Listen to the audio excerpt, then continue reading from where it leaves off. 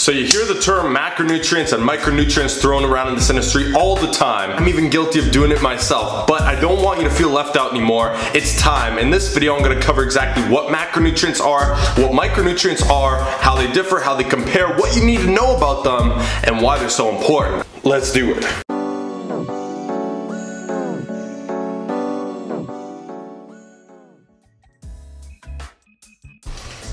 What's good, YouTube? It's your boy Jon Mango. I'm here representing Beyond the Iron, where I'm looking to take your fitness and your nutrition further so you may change your life forever, but you won't change your life unless you actually take this advice and you apply it, meaning you gotta execute. This is theory, yes, but apply it like I have and like many others have, you'll get to your goals faster and more enjoyably. So if this is your first time coming to the channel, I'd like to say welcome. I like to drop lots of nutrition videos just like this, meal plans even, workout tips, tricks, strategies, and everything in between to help you get to those goals. So if that's something you're interested in, which it should be, then by all means consider subscribing. As I mentioned at the beginning, we're going to be talking about two of the most common terms known in the fitness industry, macronutrients and micronutrients, okay? Because I know it might seem like a very, very basic topic to a lot of people watching this video, but this is not for those people. This video is for those that aren't too sure what they are, what role they play, and why does every damn coach and fitness guru talk about them. So I want to make sure by the end of this video that you are not confused about any of these topics anymore, and about what these are and how they're going to play a role in you getting to your fitness goals. Because let's be honest, at the end of the day, there's going to come a point where if you are serious about getting to your fitness goals, it's probably best that you know these terms. Good job for you for clicking on this video. Also, once you understand this whole video, at the end of it, I'm actually going to link you to another video that I've created. It's on my YouTube channel where I'm going to show you exactly how to calculate your own macros, your micros, and basically how to get all that stuff sorted out. So how I'm going to work this video out is this. I'm going to talk about macronutrients first, then I'm going to talk about micronutrients, and within each I'm going to talk about the specific macros. Within the micronutrients I'm going to talk about, you know, where they come from, why they're important, and all that stuff. Okay, so that's going to be it. Now this video could be one that's extremely packed with information. However, this isn't meant to be a nutrition encyclopedia by any means. So I'm just going to break it down to the basics that you need to know and that you can apply. Alright, let's go ahead and get started with macronutrients. Okay, this is the one with the A, macro. Now if you look at the term macro, this is the definition. In other words, it's something on a bigger scale, whereas micro is smaller. Now what do we mean in this case? We're talking about the three different nutrients that make up calories. As you may or may not know, calories are the overall energy currency that we consume through food. These are proteins, carbs, and fats. Just a quick overview, these macronutrients can affect things like your digestion, our hormone production, our immune system health, our cell structures. My favorite one, our body composition, meaning our actual fat and lean muscle mass, and our metabolic function. Now these are, you know, just an umbrella of different things that these macronutrients affect. There's a very long list, but they can basically be encompassed within these things that I've listed here. So let's go ahead and talk about carbohydrates, the most demonized nutrient of them all. Now I'm going to start off with this one, get it out of the way, and help you understand the importance of carbs. So carbohydrate, first and foremost, will yield 4 calories per gram. Okay, again, this is macronutrients, they equal calories. 1 gram of carbohydrates equals 4 calories. So something to know, if you have 25 grams of carbs, that actually will equal out to roughly 100 calories. I say roughly because this could depend on fiber content and all that, but typically 25 grams of carbs equals 100 calories, just because if you go into that gray area, you'll just be going down a rabbit hole that could just go on forever. You're better off just sticking to the general guide of 4 calories per gram. I'm just going to give you the big picture here. Number one is that carbs are not the enemy. As a matter of fact, they are one of the 3 macronutrients that are very important to performance, body composition, the way we feel, and all those other things that I mentioned.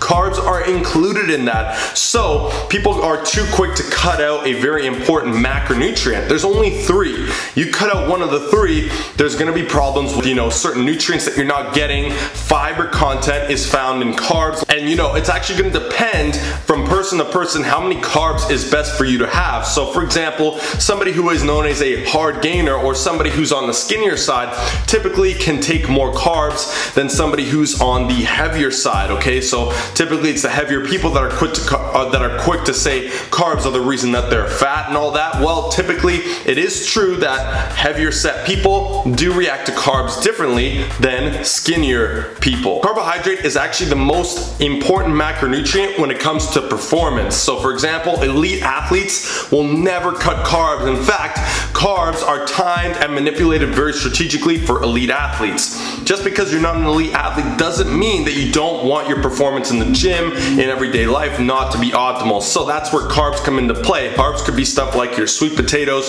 regular potatoes really, your rice, your quinoa, lentils, your oats, bread, all these things. I think we're all pretty familiar with what carbs are. And again, they are important, not so much the selection of foods that you're getting your carbs from, but more so the quantity that's going to lead to overall fat gain, because if you eat too many carbs, that's going to result in you eating too many calories. Alright, we've got carbs out of the way. Now let's go ahead and talk about fats. So remember, carbs have 4 calories per gram of carbs. Now fats are the most calorie dense macronutrient and they yield 9 calories, roughly 9 calories per gram of fat. Now the fats are going to be very important when it comes to insulin sensitivity, aiding digestion, hormone production. This is basically what fats specialize in. Fats can also be, of course, used as stored energy, which when broken down will lead to performance. However, using fats as a primary source of fuel is not going to be as effective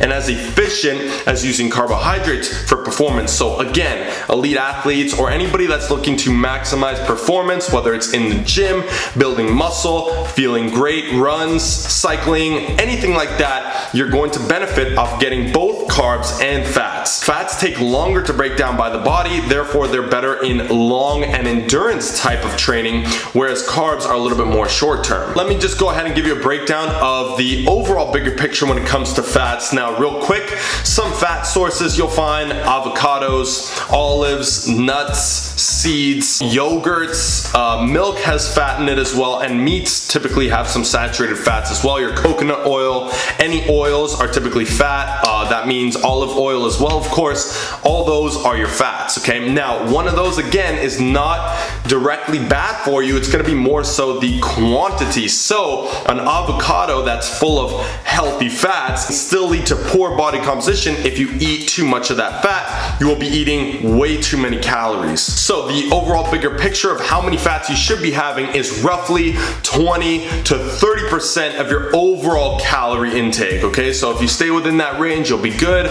Typically you want more of the unsaturated fat. However, there's again certain saturated fats that aren't as bad as others. And I shouldn't say bad because neither of them are bad if you fit them within the limit that you should be at. Fats are essential to the body. Make sure you're getting at least that 20% range so that you can have a proper hormone structure in the body, proper hormone production, and that you're not feeling too down. Because if you start cutting calories too low and taking all those calories from your fats, then it's gonna lead to you not feeling so good. Alright, so that's fats. Remember, fats, 9 calories per gram. Last macronutrient is protein. We all know and love protein. I know I do, look at them gang. But check it out, protein is the same as carbs in the sense that it yields 4 calories per gram of protein. Again, that means 25 grams of protein typically equals roughly 100 calories. Protein's main function in the body is repair and rebuilding of tissues, and we're not just talking about muscle tissue. Actually, all tissues in the body do have protein in them. This is essentially the building blocks of your body. So you know that includes muscle tissue, yes, but also connective tissues, skeletal tissues like bones, all that stuff, all protein. If you had to classify them, they are all very important, but protein is the most important, and it's also extremely important when it comes to your body composition, because again, it's going to be responsible for how much muscle you build and how much muscle you hold. And of course, my general recommendation, also backed up by plenty of studies. If you guys want more information on this topic, you can click here and check the video out where I talk specifically about how much protein you should be having. But for rough and general estimates, it should be 1 gram per pound of body weight. That is, again, if you're looking to maximize your lean muscle, and make sure that you hold on to as much as possible if you're losing fat. But don't forget, protein, everybody seems to neglect this. Protein still has calories. If you overeat on protein, you will still not have a favorable body composition because you will eventually end up overeating calories, which, regardless of whether they come from protein, carbs, or fat, is going to make you bigger in a bad way. And again, quick overview in case you didn't know what proteins are. Proteins can be found in fruits and veggies, but in lower doses. For the most part, meats, fish, turkey, lamb, all that stuff. You're also looking at eggs, dairy, quinoa, lentils, beans. Those are more of the plant-based side of things. However, they are richer in carbs, so it's something to keep in mind. Also, protein can be and is utilized as an energy source as well. Now, that is macronutrients in a nutshell. Protein, carbs, fats, calories per gram, the bigger picture, how much you should have of each of them. Now let's go ahead and talk about micronutrients. Micronutrients do not contain calories. They are contained within foods that have macronutrients, but they do not contain calories in themselves. So micronutrients are actually vitamins, your vitamin A, B, C, D, E, K, all those vitamins, and your minerals too, calcium, potassium, magnesium, zinc, iodine, all those are your minerals, and those are micronutrients, okay? Phytonutrients are the same thing, the nutrients you'll find in plants, fruits, all that, okay? So these, like I said, don't contain calories. However, they're still essential to the body. So if you were to eat macros without micros, which kind of doesn't really exist, but if you were to do that, or if you ate foods that aren't micronutrient dense only, aka only fast foods, you're gonna lead to some micronutrient deficiencies, okay? Vitamin D deficiency is common in people that don't get lots of sunlight. Therefore, supplementation is good. All these vitamins you could become deficient in, so something very important to keep in mind. Now, each vitamin provides very different roles and benefits in the body. I'm not gonna go into a list of what each of these, like so many micronutrients do for your body, but essentially they help regulate functions in the body. They help regulate your hormones specifically. They have to do with energy regulation. They basically just make sure that your machine, your body, is oiled properly and it's running smoothly. Again, any deficiency in a micronutrient, whether it's vitamin A, B, C, D, whatever, any deficiency in a mineral like iron and calcium, these are obviously bad things and we want to avoid those. Now, a very important benefit that micronutrients have in the bigger picture here is something that I refer to commonly as satiety, okay? This is the definition of satiety, and it's essentially the ability for a food to keep you satisfied. In other words, how full you get from that food. Let me paint you a picture real quick,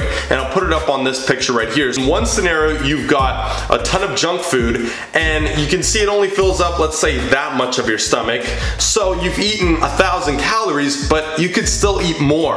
Sound familiar? Let's say you go and eat a ton of veggies. You will have been completely filled up, you're stuffed from eating some veggies, and you may not realize you've had like 100 calories. Okay, so this is the benefit of micronutrients. They actually increase your fullness. I preach a flexible dieting approach, whereas you have these foods that we refer to as junk food. Those are loaded in macronutrients but lack micronutrients. So they've got tons of carbs, fats, proteins, but they have a very low micronutrient dense profile, and because of that you can eat so much of it. Typically this is because the processing of the foods removes the micronutrients, the vitamins, the minerals, the good stuff, and it kind of just leaves it as empty calories. Empty calories simply referred to as barely any micronutrients. So that's why your fruits and veggies will always be good foods to consume, because if you have a pear as a snack, chances are it's going to hold you over much longer, or an apple,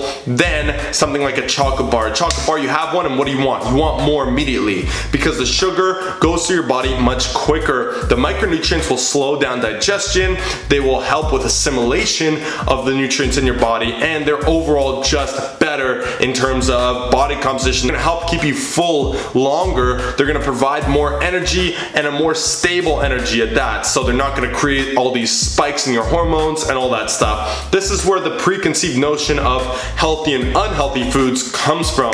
The fact that you eat a chocolate bar and it spikes your insulin, which then crashes, causing you to crave more sugar. Whereas you have a stick of celery, there is no sugar rush into the blood. Instead, it's a very slow, sustained release of sugar over time, which curbs and limits the amount of cravings you have. So again, these both have the same calories, let's say. However, it's gonna be much harder for you to overeat on the micronutrient dense foods as opposed to the calorie dense foods, okay? So I hope that makes sense, and I hope that paints the bigger picture.